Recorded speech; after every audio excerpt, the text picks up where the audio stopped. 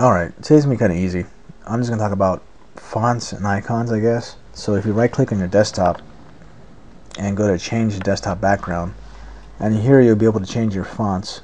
So click on fonts, and it's broken down to different categories: application, documents, desktop, and click on the tabs in here, and you'll be able to select the font family. So if you want to use sans or whatever, then in the middle we'll have the style, like if you want bold or light, and on the far right is size, if you want to up the size or down the size. But anyways, I'm just gonna leave it as default, because for me it's easy to read this way, and I like it, I guess. So let me just cancel that. Anyways, underneath it says rendering. So if you have like an older CRT monitor and not an LCD, you might want to come in here and change these settings around to see what works best for you. But I'd rather just leave it on an LCD because that's what I'm using. So let me close this off. Okay, so let's say if you want to install a new font, you have to download it first. So I would recommend going here first, defont.com. It's free and they have like tons of stuff, and I use it all the time for GIMP. They have like tons of graffiti and the older style and cursive and comic style and whatever. So anyways, I downloaded one already, and it's right here. So in order to install this, open up your home folder and hold Control and press H, and you're gonna need to find a .fonts folder, and I don't have one, so I'm gonna make one. So right click, create folder, and name it .fonts, .fonts. And where's that? Here it is. Now what I did now was I made a global font folder. So let me double click it and drag the font in there, and by making this folder, any application that has the option to change its fonts, like OpenOffice or LibreOffice or GIMP, they're gonna see this font or whatever fonts you put in that folder. It's always a good idea to have that folder around. So anyways, let me close this off. Well, let me try it out. I'm going to go to Office and go to LibreOffice.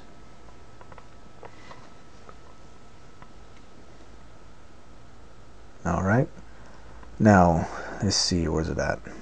Let me upsize it so you can see a little bit better. 60.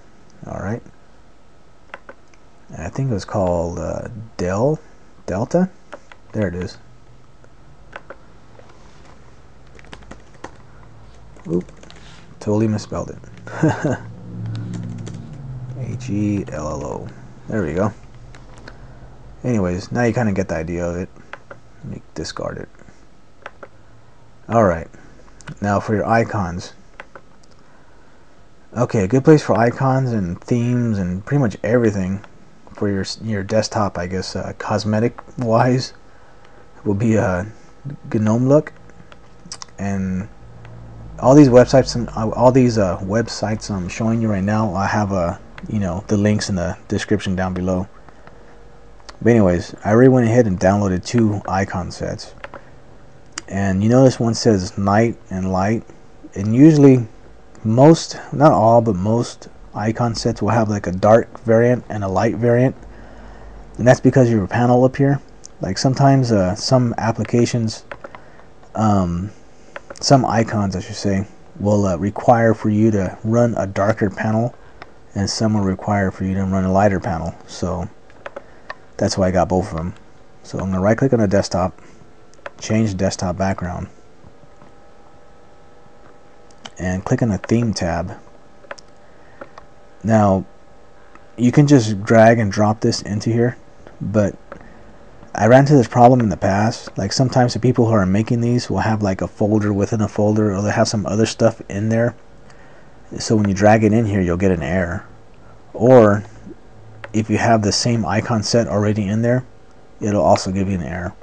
So it's kind of always a good idea just to double check if you have the same icon set already installed, or just extract the folder and just see what's in there. But anyways, I'm just going to drag it in and see what it does. So it's extracting to the dot icon folder in your home folder. So I'm going to hit apply, and now my icon should look a little bit different. Let me go to my home folder. Alright, there we go. Well, it actually look a lot different, but yeah, blue, man, it's nice, but it's not really what I'm into. So anyways, it was just an example. So let's go to your theme tab right here, go to customize. I'm going to select a different one. So where it says icons, this is how you change it. This is how you change stuff without having to change the entire theme, I should say. So I'm going to select the Finza icon theme. This particular theme is very popular nowadays. I think even Linux Mint is using this now. Anyways, the way I got this theme is not through just downloading. I had to install a PPA, and right now Web Update has their own PPA with themes and icons and everything. So it's pretty good what they're doing. Let me see. Like, they did a prepackaged theme, I guess a kit kind of a thing, you know, with different icon colors. Well, here they are right here. Different icon colors and different themes to go with it. I already installed them, and the instructions are all right here, how to install it. You know, just copy and paste these lines into your terminal one by one, hit enter, give your password, you know, update it, install it. It's really easy. But anyways, once you have all those PPAs and stuff in there installed, open up your software center, and right here where it says get software, click on the little arrow and you'll see a list of all the PPAs you've installed, and theirs is called I believe it's called there it is, theme repository. And in here you'll see all the themes and the icon sets.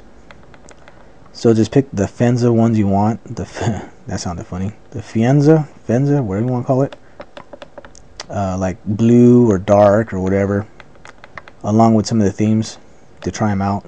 So just click on those, install it, and once you have them installed, you know, just right click on the desktop and, you know, select the icon set you want.